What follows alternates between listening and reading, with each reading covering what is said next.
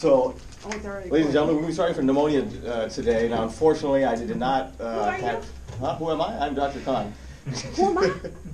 The name is on the lecture. But there's not as much fun pictures as there were last time. No. So this is going to be actually educational. But we'll go ahead and get started talking about what is pneumonia. Okay, now there's a lot of reading over here, but really the picture is what matters, because it's an inflammation of the parenchyma of the lung. And what is a parenchyma? It's a big complicated thing for the lining of the air sacs. Okay, and what you have is you have some fluid accumulation happening. And that is the problem, the basic problem of what is happening in pneumonias, okay? Now, most cases are caused by microorganisms, okay? But there are some non-infectious causes: aspiration of food, gastric acid, foreign bodies, hydrocarbons and lipoids, you know, that's a rare thing, substances which you get hypersensitivity to, reactions from drugs or radiation, and as well as some induced pneumonitis.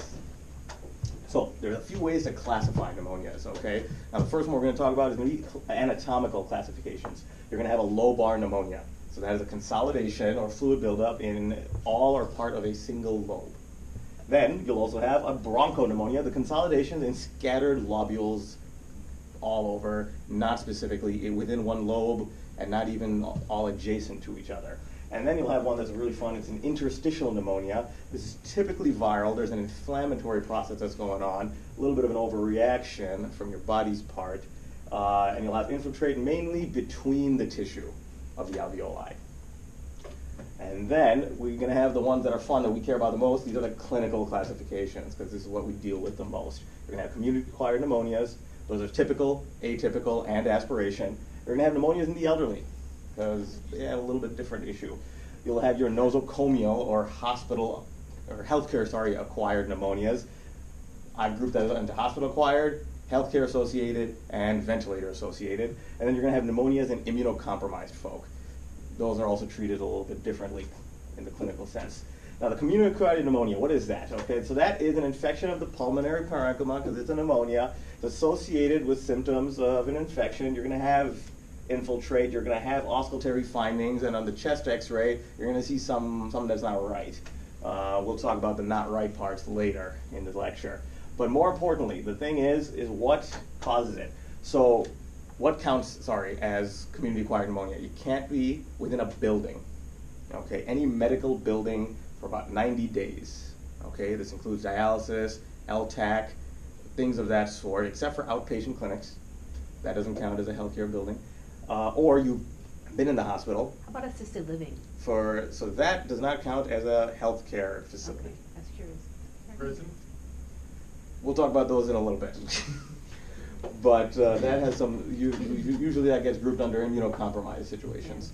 But one last thing, oh yes, if you're in the hospital, you get a pneumonia within less than 48 hours, that's also community acquired. Okay, and there's a little flow chart I'll hand out later that we'll talk about those. And here is the hospital-acquired pneumonia. So it occurs 48 hours after admission. And they didn't find it, and at the time of admission, they didn't have symptoms of it. And the symptoms are generally fever and cough. That's when you're going to start thinking, all right, this might be pneumonia. Okay, that's the clinical symptoms of it. Now, this is going to happen to somebody who's been in the acute care hospital for 2 more days within 90 days of an infection. They've been in a nursing home or long-term care facility. That counts, but assisted living does not. Or if they received outpatient infusion, antibiotics, chemotherapy, wound care within 30 days, that I'm not sure how much is going to get tested on, but that is out there for people to know. Okay? Or if they've been in the hospital or hemodialysis clinic. Now, important to note, this does not include employees. This is about patients. So you can work at some of these places, you can get them. That's We don't always have hospital-acquired pneumonia or healthcare-acquired pneumonia. We're in the community. The main reasoning is that when you stay in the hospital for extended amount of times, that is when your normal flora will start changing. Why wouldn't the wound care be under immunocompromised? Because those people usually are like the diabetics people and all that. You make a good point, and I did not think about that when I was quickly just writing this down. But maybe there's like crossover and stuff you fit in that. Because I mean, like, are they talking about wound care at like a wound clinic? So yeah, this is when you go to a wound care facility for treatment. Yeah. So usually those people are like I don't know. maybe, but that's kind of a stretch. Not everybody with who needs to go to a wound clinic is Severe immunocompromised. PAD. Oh, but I agree. Yeah, but Sacral DQs. Those are, That might cross over into the something immunocompromised curious. treatment scenario. Then we have the fun one that I like is the ventilator-associated pneumonia, because we do this to people. And it gets you pneumonia. That's 48, 72 hours after an endotracheal intubation. Doesn't matter how good you are, you're going to give these to people. Okay? And then we're going to have atypical. So what does it mean, atypical? All right? Because, we just throw these words out. We don't actually know what they mean. But it's not hard-hitting. Pneumonia is you're sick. It's atypical because you're not really all that sick. It's a subacute onset. Your fever is either absent or not as intense that it'll be in a regular pneumonia. And you're also going to be having not too much sputum production in this, which really clues you in that, there's something going on in the lung layer instead of in the larynx or pharynx area. Now, microbiologically, you're not going to see anything really too bad, okay? Gram stains negative, cultures aren't going to be good, you're not going to find anything. Radiologically, you're going to have either an interstitial pattern or you're going to have patchy infiltrates. That's another kind of the atypical scenario. And then a hemogram, which is a fun thing, you're going to see peripheral leukocytosis that is not as big as in a regular pneumonia. Now, how does pneumonia develop? Okay, so what's happening is that you're going to have, usually you don't know, because it's hard to culture, it's hard to get good tissue, because that's invasive, you can't really everybody doesn't want to get bronchoscoped, evidently it's not as fun as it sounds. And usually also the cultures are just bad, okay? They're not going to be deep sputum, it's going to be really from your mouth, they're just going to spit like old cowboys. You're not getting good samples here, okay? It's bad science.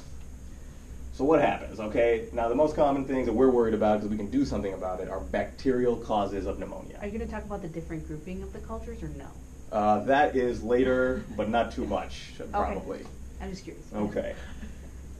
Bacterial is the most common, so we got a lot of different causes, okay? And I wrote more than what is in the handout. The handout is the thing that is, there's a one sheet you need to take a look at to answer questions on it for board exams, okay?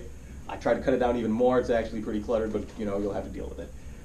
The most common is strep pneumo. Okay, Streptococcus pneumonia. That's the most common bacterial cause of pneumonia. Okay, then you're going to have group B strep. You're going to have group A strep, or gas, as I like to call it. Then you're going to have mycoplasma pneumonia. You're going to have chlamydia pneumonia that happens most commonly actually in adolescence. Okay, then you're going to have chlamydia trachomatis. That also happens in infants. It's usually something that happens when during the birth process, so they're really young neonates that are going to have that situation. Then you're going to have mixed anaerobes. That happens mostly in aspiration pneumonias, especially in folk that are known to have alcohol abuse or they have dementia. Long story short, their consciousness is not normal. They're going to start aspirating, and then rarely you'll have some gram-negative enterics. That's not too fun. Usually you have some other stuff in there too, like stomach acid and such. Uncommon causes. You're going to actually have H flu. So that'll happen in immunocompromised people, unimmunized people from H influenza. You're also going to have Staph aureus. You're going to have Moraxella catarrhalis, Neisseria meningitidis, pneumonia. That can happen. Then you have some fun ones, okay? This is, again, weird stuff. Maybe they'll ask you on it. I doubt it. Francisella tularensis, when you have animal or fly contact. Okay, they start giving you like rabbits or something funny like that. When you're going rabbit hunting, it was Francis. Okay, that's his fault. Huh? Elmer Fudd. He might have this. Then you have Nocardia species. That's going to happen in immunosuppressed people. Okay, so they're not immunocompromised, but you're suppressing them from drug or something. You're going to have Chlamydia pistachii, which is a bird contact. Okay, a parrot keeper, a zookeeper, something of that sort. That's the one that they're going to get. That's come up for me before. Okay. So definitely remember that one. So remember that one. Then you're going to have a fun one. It is called Yersinia pestis, okay, or the Black Plague. I want you to know, currently, it's a fun fact, Madagascar is having an outbreak at the moment. I thought they said Texas had some too, actually. They might be getting it. Some folk went to Madagascar for safari or something. They might have brought it back. Yeah, they were saying that the plague is coming back in like Texas, and I was like, excuse you? Yes, and this is the plague. I want everybody to know this is the Black Plague, the bubonic plague. That is it. Now the last one on this side is actually Legionella species. So that's a common one that we test for over here in the atypical sense. That happens when you're exposed to contaminated water. has to be standing water. You have to be exposed to it for a duration of time. Okay, certain amount of people, certain kind of workers get it. Okay, people that work on vent systems, AC systems, people that go to places that are going to be a lot of standing water, hot tubs, cruises, things of that nature. Did you So ever find out why that guy had it? Our patient Couldn't figure it out. No, we didn't. No exposure to ponds, anything. It was weird. as far as you know, maybe he's got a little kiddie pool in his house. Or could God it be the knows. AC? Or the It could be the AC too, but usually you got to be It's good really summer. up in there. Okay, again, Maybe it's he within was the realm of possibility. really up in there. Now, here are the things that the patients hate to hear about. All right, the viral causes of pneumonia, because you know what we do about them? Nothing. Nada. Nada. That's exactly right. The most common causes we're going to have right over here on this side. You can ignore that one for now. Respiratory syncytial virus. I don't know how to pronounce that. RSV. Okay. You got parainfluenza. There's 3 types. I learned about that. I have no idea if that's useful to any of you guys. You got influenzas A and B. That's commonly tested, and that's just commonly available in the environment. You have adenovirus, another common thing, usually summertime. Okay. Then you have another one called metapneumovirus. I never heard of before, but it's common. So that's the thing.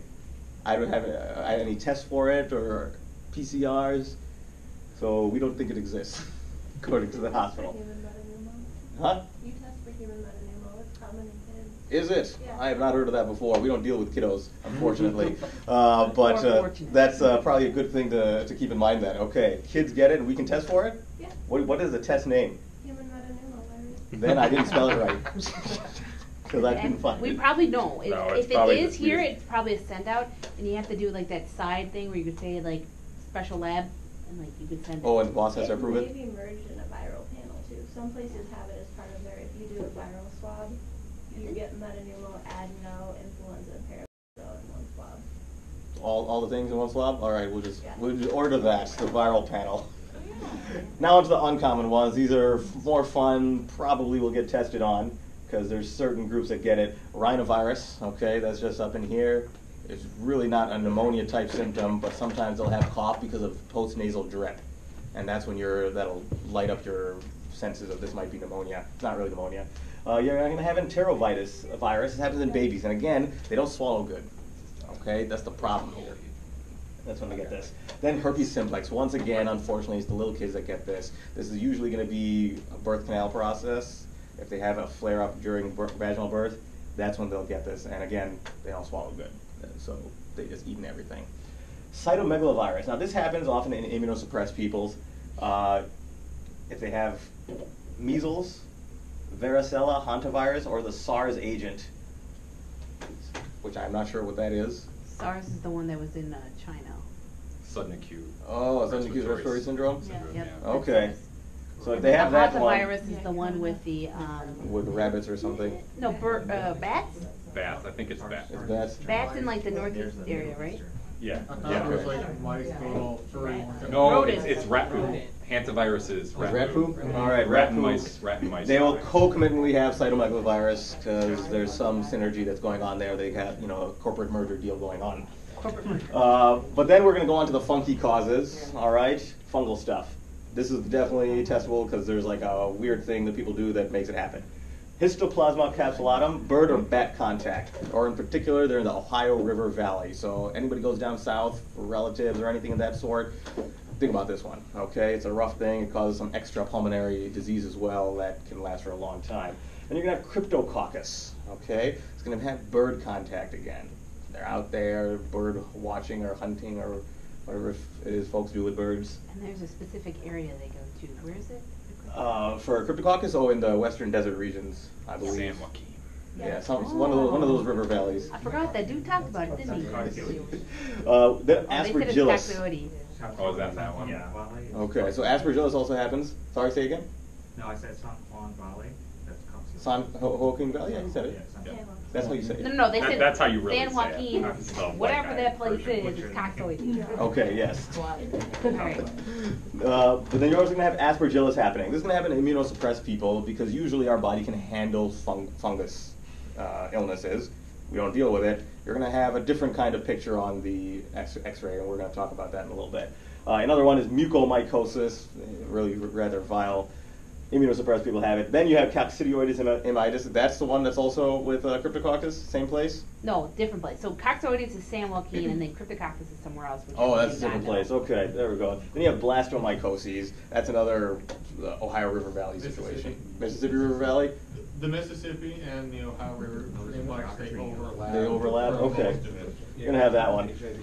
Now, here's a really fun one, rickettsial illnesses. So this is going to be people that are really fooling around with goats, sheep, or cattle. You know, they up in business where they really shouldn't be. That's rickettsia rickettsiae, and you give one of my favorite medicines, doxycycline, for it. You and the doxy, man. And here's some more funky causes. Again, a big list. I'm sorry, guys. You don't have to know all of these on my chart. Okay, this is weird, wacky stuff, again, for board questions. Mycobacterium tuberculosis. All right, that's happening in undeveloped countries. We all have to get tested for it, and also it's healthcare people get it. Bad stuff. Don't get TB. Sucks. But then another one that's fun is Mycobacterium avium intracellulare, which is another bird-associated illness. Okay, these birds, you know, they have to get us. Immunosuppressed people, in particular AIDS folks with a certain CD CD4 count less than 50. You got to prophylax for that, and think about it when they have that problem. And the prophylaxis is Bactrim, indeed. And we'll talk about that. And then you have the parasites. Okay, you know, these are things you don't want in you. Think alien, it's bad. You're going to have pneumocystis carini in other immunosuppressed people. Also, people getting steroids. Okay, they can get this situation. A lot of people on long-term steroids over here in our community. We don't actually think about it that much, I think. At least I don't, until I read this. Then you're going to have eosinophilic. And PJP is the one that you do for HIV patients with the CD4 count less than 100, and you prophylax it with azithromycin. Is that the one? I thought 200 is for PCP. Is it? Okay. And 100 is for Toxoplasma gondii. Oh, yeah, We'll that's talk right. I about forgot that in a little bit. Toxoplasma. Then you have another fun thing, Loeffler syndrome. Likely not to get tested on. I just put it on there. But now we have the fun things. Okay, you're gonna have non-infectious causes. All right. One is gonna be aspiration of food. Most common thing that happens. Okay, people out there drinking too much. They try to have some nice greasy fries or wings or whatever, goes down the wrong pipe. Pretty common. But what we don't think about is folks with dementia. It is literally a neurological problem. Okay, so not just forgetting their names or where they are, or things of that nature, or the names of their kids. Their muscles are forgetting how to work. So they will literally forget how to swallow, and they will commonly aspirate. Okay, there's no telling when it'll happen, what stage of dementia. It is a neurological breakdown illness. So this is the thing that I don't think we think about too much. Is when, oh hey, all you guys got dementia, has got pneumonia. Community acquired probably. Okay, that's one thing I don't think we think of. Gastric acid will end up in there. It's going to be, again, this is mostly we're going to be with ethanol people. They're going to be vomiting, but then they're not going to get rid of it properly. It'll come down in. Foreign bodies, that's usually a kiddo problem. Okay, they like putting everything in their mouth because that's how they interact with the world. That's their newest sense that they found out is cool. But things go down the wrong pipe. Okay, typically you're not going to have an infectious problem that they're having, but once in a while somebody doesn't notice it and they just breathing funny for too long time. You have a blocked pipe, and anytime you have a blockage, pneumonia infection is going to build up. In this case, it's going to be pneumonia. Then you have hydrocarbons, which is fun stuff. Okay, certain fumes of things that we like to use, such as kerosene, will build up and get trapped in your lungs. Okay, because they're very sticky, for lack of a better term, to your lung parenchyma. And again, they're going to block some of these alveoli.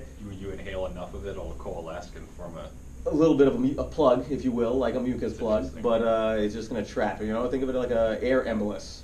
Okay, and it's just stuck in there. Then you're going to have lipoid substances, again, similar to the hydrocarbon. Aspiration of amniotic fluid, rather rare, again, where I am, but board exams are real. Keep that in mind. And then the other stuff is aspiration of injected materials like silicone. Now, here's the table. If you want to take a picture or, ask me to email you the slide, this is probably going to be the one, because they often want to ask you what's the most common things that are in certain age groups. Now, this is the ones that we actually are going to care about in life, okay? 5 to 18-year-olds and 18s above, essentially the same, okay? So once you're 5 and above, you're an adult when it comes to your lungs flora, okay? But the important things, kiddos, neonates less than 1 month, you're going to have group B strep, okay, or E. coli. That's probably the more common thing, but then you're also going to have strep, pneumo, H influenza. That can happen in them. 1 to 3 month febrile pneumonias, in particular, is going to be mostly viral. RSV, influenza, parainfluenza, adenovirus, they said it was actually more common in that group. Okay, the reason RSV I put up there is because you're going to do something about it in terms of hospitalization, contact, respiratory precautions, okay, for kids. But bacterial causes are strep pneumonia and H influenza in febrile 1 to 3 month babies. Afebrile, you're going to have chlamydia trachomatis. So they're going to have symptoms, but without fevers. Mycoplasma hominis and cytomegalovirus. 3 to 12 months, again, RSV, big things. You guys took a picture if you care. If not, I can email it later. Okay. Now, this is a picture I just want to put in there for, mental break. I couldn't get as many, but a buddy of mine, we went hiking, and he took this picture. It doesn't blow up as good, but that's what we got. It's pretty sweet, yeah. So, It's Pretty not good a pic. stock photo. It's pretty cool. Yeah. It's a real photo. Unfortunately, we have to get back to business. And that's the hospitalization of kids with pneumonia. Again, I was trying to keep things in for board exam, and it's going to happen if they're less than 6 months. Almost essentially, they got pneumonia, less than 6 months, we're keeping them. Okay, that's the deal. Or if they have sickle cell with acute chest syndrome. Okay, this is going to happen in populations that you either suspect or know that they have sickle cell. Multi-lobe involvement, something else going wrong. Want to make sure that they can properly respirate, and if they need to be, they'll go into the neonatal ICU for that situation. Immunocompromised children. Any kid less than 18 immunocompromised, we're keeping them. That's the deal. Toxic appearance, again, sepsis, severe respiratory distress. Kids got small airways. They don't have a lot of compensation room. We're going to definitely keep them. If for whatever reason they have supplemental oxygen requirement, okay, that counts in my head as respiratory distress. Okay, we're going to be keeping them. They look dehydrated. They're vomiting uncontrollably, even though the main symptom was cough. Okay. But can't adenovirus, is it adenovirus or RSV that can have the gastric symptoms in children? Adenovirus? Okay. I think that's why they're talking about it. That might be the case. We're going to keep Well, and if you have an adeno kid, they can get tachypnic. So if they're tachypnic and vomiting, then you increase their risk for then an aspiration pneumonia. Okay. Anytime you have these kids and their respiratory rate is so fast, they're not allowed to eat. Okay. You want to be careful about them vomiting. So it's like an adult, like if I had an adult that was a respiratory rate of 33, I wouldn't let them eat either. That's fair. We'll keep that in mind. Again, there's no response to oral antibiotics, okay? You give them a little bit and they're not getting better right away. The antibiotics, we give them for long days because you want to make sure it doesn't recur. But it stops working pretty quick, so. It's just a viral pneumonia, though. That's Not true. respiratory. That's true. Non-compliant parent. That's a common thing we don't think about. Because we don't actually. We don't deal with them, but it's an important case. So that's when we're going to start hospitalizing people for social reasons. We do that a lot anyway. This is, I suppose, you're just saying the guardian is non-compliant. Then here's something to think about when you're going to have recurrent pneumonias, okay? It's going to be for any reason. You got to start thinking outside the box. People don't just get pneumonia. It's not actually a common illness, even though everyone in the hospital has it. Cystic fibrosis. It's a very common genetic disorder that causes people to have recurrent pneumonias. Very dangerous as well. It's a mandatory testing for in children now, okay? But that doesn't mean that people can't come from a place that they immigrated after they were born, young age, they never got tested, okay? Or sometimes they're so old that they got and they didn't get tested. But that's unlikely because cystic fibrosis kills. Yeah, they're not So gonna live past 35. so that's within the realm of possibility. It's rather unlikely. Okay, or you just got people who are visiting from some country. Okay, some 3-4-year-old kiddo. Like, hey, they got sick when they're here. They didn't get tested for it. Okay, less common cause is other places test for it with certain genetic groups. They're not one of the common ones, and they can get it. There's actually many genetic causes that eventually lead to cystic fibrosis. Yeah. Then the other thing is sickle cell syndrome. Okay, this is also going to cause, long story short, destruction of the alveolar flow tracts. You're going to have problem with moving air and getting more plugging. So you're going to have recurrent pneumonias in that case. Then you're going to have the fun stuff that we talked about a little bit earlier, is the disorders of the leukocytes, okay? Chronic granulomatous disease, hyperimmunoglobulin E syndrome, and leukocyte adhesion defects, okay? Because most of these things have to do with your mucous membranes and how they deal with foreign antigens. Your lungs, their whole job is to take the outside environment, put them inside, and kick them out as fast as possible. They're supposed to have pretty good border patrol. But people with this illnesses, border patrol, you know, more like the Canadian border than the Mexican one these days. Okay. Then again, you're going to have the serious disorders of immunity: AIDS, Bruton's aglobulinemia, can't say that one all the way, selective Ig subclass deficiencies, common variable immunodeficiency syndromes, and severe common immunodeficiency syndromes. They all kind of present similar, except for common and AIDS, which happens in older people. Bruton's, selective IgG, and severe combined, they're going to be kids that end up with this disease.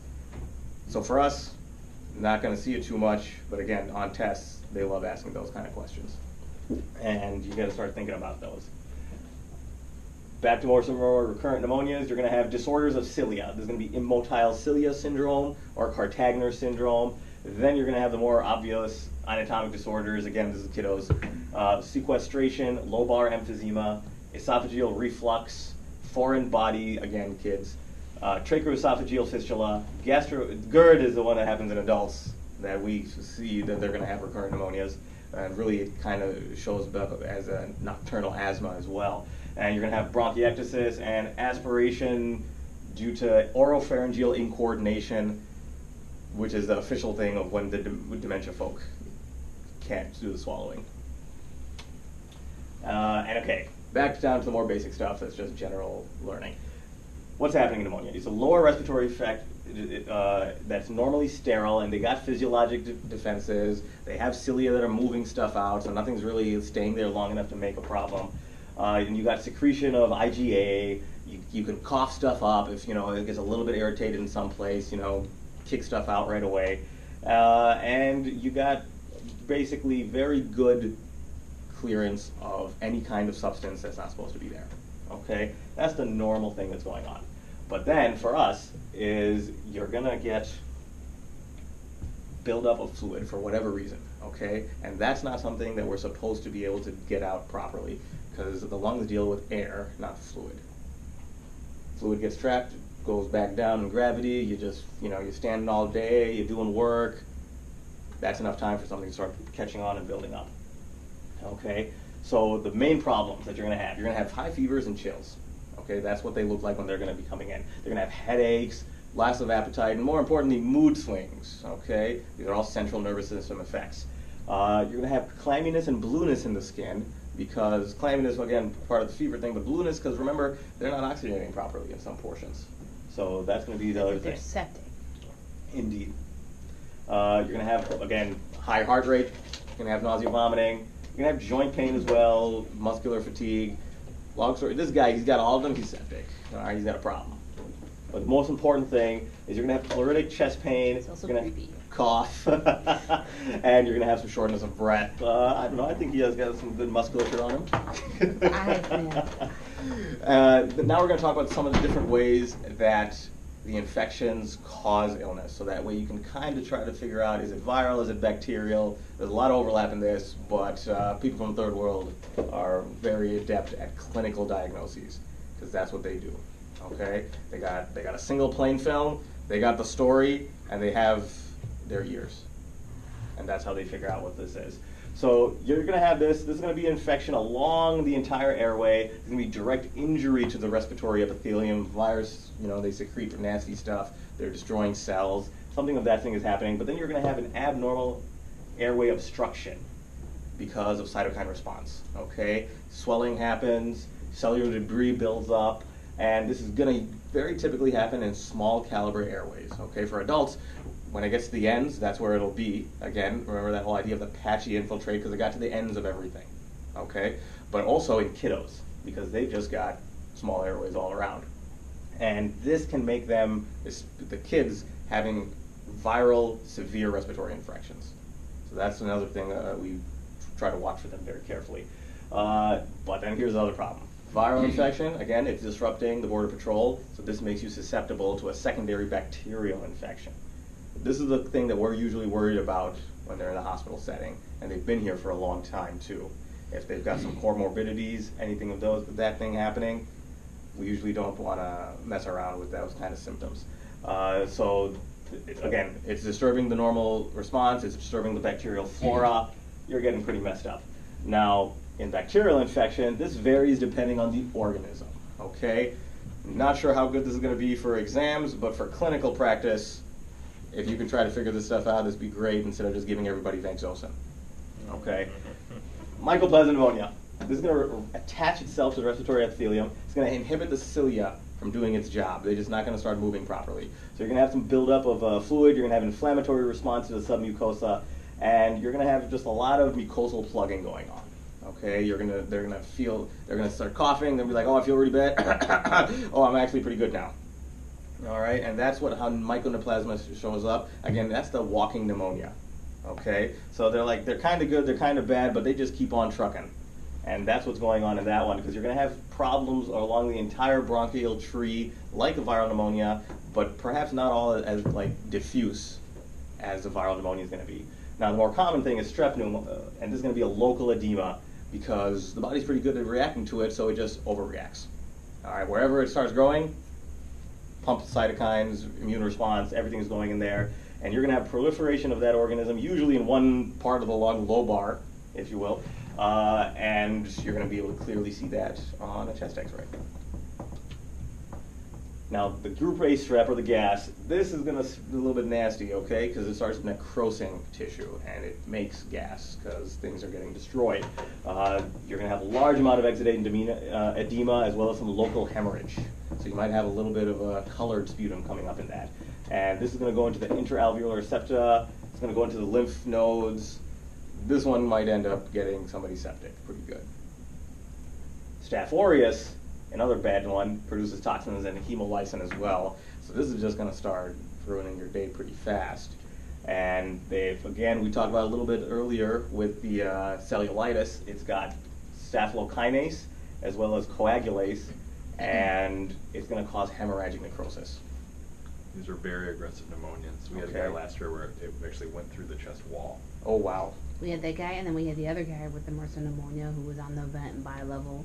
And then I had another lady who had infection who died of it the year before and was also on bi-level. And we literally, this is the part where I was like, we proned her, which doesn't happen. So I don't know if you guys are familiar with proning technique or why we do it. So proning is for severe ARDS, and it's supposed to help with the oxygenation, because when you have someone laying flat on your back, most of that tissue is being filled up in the back space. So when you prone someone, the idea is to help pop open the alveoli in the back, cause increase in oxygenation. These people will actually oxygenate well, and it's shown to improve mortality, but it's like you have to have a special bed because these people are hooked up. So we prone this person, and literally blood everywhere. Oh, wow. It was like, and she oxygenated better. Like, she was satting before we proned her about 70%, 75% for 24 hours.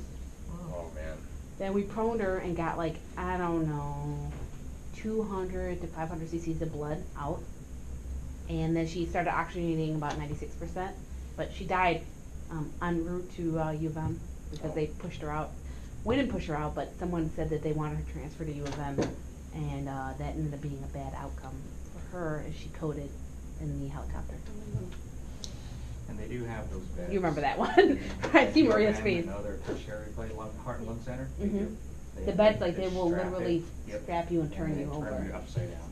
The transporting with that, most transport vents do not have bi-level or gate therapy, depending on who it is. So to get that way, you have to try to make it work, and it doesn't really. Oh, we know. make it the We told them that this was not going to be a good outcome, that he'd probably do well, but that was not. They wanted to What do we transfer. know? I guess That we're was that. trying to learn ourselves, because that's what we got to do. Now, here's the problem with staph pneumonias is that you're going to have empyema commonly with these folks, and also you're going to have the dangerous thing, which I think they were talking about, is a bronchopulmonary fistula that ends up with a pneumothorax. So it's a pocket with pus and air and bad stuff in it. back to the physiological course. So this is general, all right, which is what's happening. First step is going to be congestion of the alveoli that are failing because of too much edema and fluid in them, okay? Then you're going to have this thing called red hepatization, okay? Fun thing, I'll show you some cool pictures later. This is when you're going to have polymorphic RBCs, fibrin, edema, and just the organism building up in the air sacs. Then you're going to have something called gray hepatization, which is deposition of fibrin in the pleural surface. You're going to have phagocytes in there, and really it's just filled up with fibrin tissue. Okay. Then you're going to have the resolution stage of a pneumonia. Neutrophils degenerate. You're going to have fibrin thread bacteria. You're going to have dead bacteria, digested stuff, and they're slowly getting removed by phagocytes. It's regaining its own pink color once again. Okay. What happens again? One more reminder, you're going to have several days of upper respiratory infection, maybe a little bit of rhinitis, and some cough and fever. That's when you start thinking pneumonia, all right? Viral pneumonia is typically going to have a little bit lower fever than bacterial, 100.9 to about 102. But you are going to have a little bit of tachypnea in these guys, okay? You're going to have some respiratory distress, subcostal muscles, accessory muscle use. But a severe infection, you're going to see very quickly cyanosis and respiratory fatigue. This is, again, the kiddos' problem. That's who are the ones who get these a lot. They got small airways that overreact to the viruses. But then when you hear it on the chest, you're going to say wheezing and crackles. Because, again, crackles is from fluid overload, wheezing because of the decreased pipes. And that's because of the fluid overload. This is red hepatization. So that's what your lungs look like when you have pneumonia.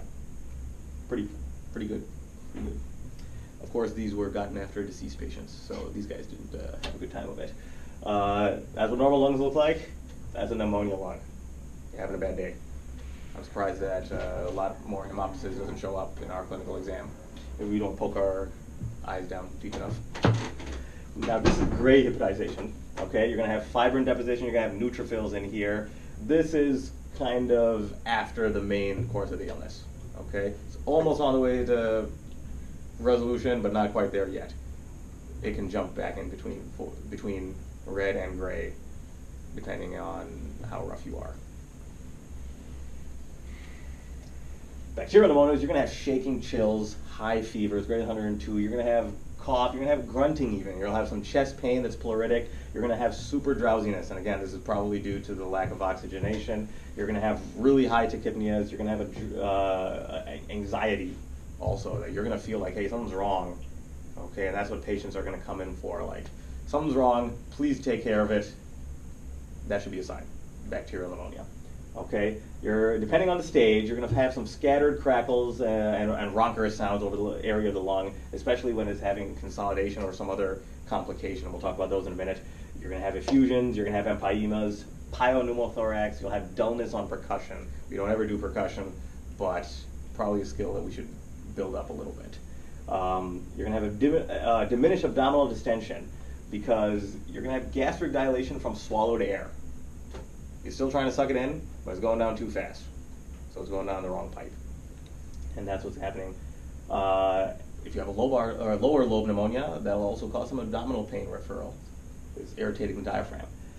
Liver may be enlarged. It appears so, because once again, you're having downward pressing of that diaphragm, or you're having hyperinflation of the lung. So this is something that can happen. Another thing you're going to have is neck rigidity without meningitis if you have an upper lobe pneumonia. Okay, all things to think about. Diagnosis is done with the chest X-ray. All right, and we'll go over this later. You don't do sputum cultures. You don't do blood cultures. It's chest X-ray, SpO2, clinical findings. That's the thing to choose on the exam. If they tell you do a sputum culture, that's wrong. Tell you do a blood culture, that's wrong. It's chest X-ray. That's the thing to do. But repeat chest X-ray is not required for proof of cure. Entirely clinical. That they're getting better, they don't look as toxic, that's it. Okay, a couple reasons for that. One, chest X-ray lags from cure, so it doesn't actually show, it looks kind of rough, but they're clinically better, they're better, that's what it is. The more importantly, we just haven't too many folks these days. Radiation can also lead to unless you're worried about problems. a post-obstructive pneumonia. That's right, that is right. But I think you have to do a CT scan in that case. Exactly. So like imaging would be required if you were concerned. Okay. Like, that's just all. All right. I did not put that in my algorithm. Hopefully they don't ask you that. Yeah, think about it though, oh, right? Sorry. Pleural effusions, you're going to have lobar consolidations, and again, high fever, which is suggesting already the bacterial illness. So that's something you got to keep in mind. Atypical pneumonias due to chlamydia pneumonia or mycoplasma, they're difficult to distinguish from pneumococcal pneumonias by X-ray and other labs. So really it comes down to the course of the disease, your clinical acumen, and what you think you want to be covering for. For us, we usually just cover for it. You got to give bacterial pneumonia cause, and then your atypical cause. You're going to give them a macrolide, typically azithromycin. Pneumococcal pneumonia, though, if you have you want to clue in on it, you're going to have higher white blood cell count, higher ESR/CRP. Okay. So if you really, really want to get down the right antibiotic therapy, that's what you're going to do. Now, isolation from blood or pleural fluid is a possible way to diagnose it. Not going to be the right answer on a test. Okay, this is going to be if somebody's got some recurrent problem, they're really sick, you're trying to figure it out, and things aren't working. You're going to do a bronchoscope. You're going to try to get some good sputum, and you're going to PSR it. You're going to culture it. You're going to do everything you can to it. There's another picture. Again, crappy blowing it up. So this is the tallest building in the world, the Burj Khalifa. As you can see, it is literally a spire in the middle of the desert. This is a real picture? It's a real picture. It's It looks like almost like someone painted Like a- it. like an artist. Weirdly, weirdly when you expanded it out. It's sad. This is a real photograph. Again, a buddy of mine. It was a little dust stormy day, so the background's a little off. But this is what it's like in the desert. Yeah. Now this is the important slide, but don't take a picture because I already got handouts for you guys. This is the treatments. Okay. For treatment based on cause and clinical appearance of a child, you're going to give them amoxicillin, 80 to 90 milligrams per kilogram. All right, per 24 hours, usually divided BID or TID. God knows if they're going to ask you that, but I put it on there. Oh my God, I would freak out. Cefuroxime or Augmentin is going to be the next step up from that if it didn't work, okay? Or you're thinking, hey, they need something else. But if they're school-age children, so 5+, they got walking pneumonia, you're thinking, you're going to give them macrolide, which is azithromycin. Same treatment as adults. Remember, 5 and above, they're adults when it's considered for what common illnesses they're going to have. Now, if they're hospitalized, though, you're going to go straight for cefuroxime, cefotaxime, or ceftriaxone. That's what we use here. Okay, you're hospitalized, community-acquired pneumonia. You're 5 and above. You're getting Rosefin. That's the deal. But if you think it's cephococcal, it's empyema. The whole thing to give is vancomycin or clindamycin. I didn't know about the 15% resistance rating in our area, though. So clindamycin is not given in that case. Is that right? Yes. Okay, that's what we're going to do. Now, if they've got viral pneumonia, you're pretty sure, low-grade fever, not having too much respiratory distress, don't give them antibiotic. So the only thing for here, just for any of these, we really should be looking at like the prevalence of bacteria and their sensitivities here in our area. Okay. Because it's different all across the globe, and we don't do that. There's like I think there's a website you can look at, and there's like the cards you can get. Within Cerner, there is an antibiogram. It exists. I forgot where to find it again, but if somebody would like to go down to the nice folks over at Records, I'm sure they can tell us. Yeah. Okay, so it's there. It's always being updated by the latest data that comes in. So that's a good thing, I suppose, that we should utilize that we do not. Okay, and again, this is the reason that we most of the time give antibiotic therapy for people with definite viral pneumonias. They're going to have 30% of them are going to have bacterial underlying pneumonia that hasn't been picked up yet. Well, we do that because we don't want to miss a bacterial one. Like, you could have the coexisting, or we just want to like make sure that they don't die. Exactly, because the complications are rough, and we'll talk about those in a minute. So, the deterioration in clinical statics, you got to give them antibiotics. Okay, if you decided to not give them because you said it's viral, they start getting worse, you start it out. That's what you have to do. Now, slowly revolving pneumonias. Okay, so this is going to be complications. You think you got it, but not really.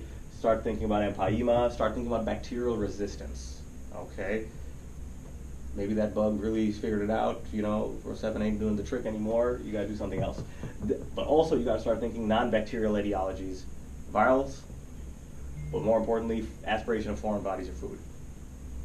Bronchial obstructions from some kind of lesion, and again, mucus plugging, foreign bodies. Pre-existing diseases, all of that stuff. If they got pneumonia and it's not getting better, you got to open up the whole box.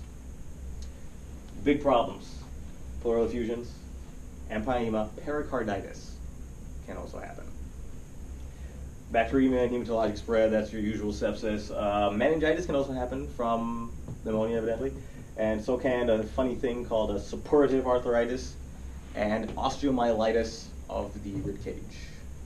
I'm sure that's not fun for anybody. Here we're going and taking a look at some of our pictures finally. Okay, this is viral pneumonia.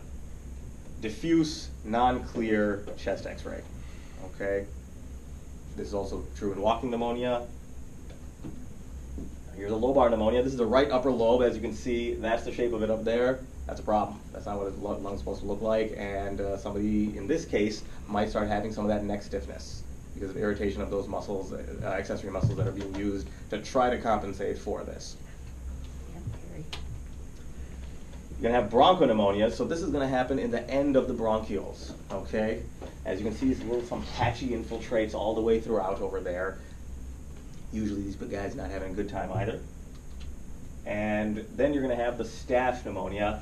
This one is happening in the entire right side from the appearance. This is the normal chest x-ray. And that's what you have over here. Now that is the end of the show, unfortunately. Do you guys have any questions or concerns? Why did you not talk about Pseudomonas pneumonia? You're right. I did not talk about Pseudomonas pneumonia because I have it in this. Okay. So this is going to be with your healthcare acquired pneumonias. That's when you're worried about that. If everybody would start putting that around. So this should actually, this is a little crowded, but it should be broken up into two halves. You have your right half, and then you have your left half.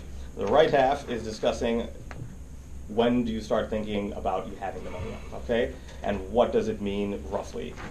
We'll start from the top right once everybody gets a sheet. You got fever and cough, you're thinking pneumonia. Then you get the first thing you do to everybody is you're going to do the chest x-ray. It's negative, you think it's bronchitis, you can give them some PO treatment, and you can do this at home. It's not a problem, all right?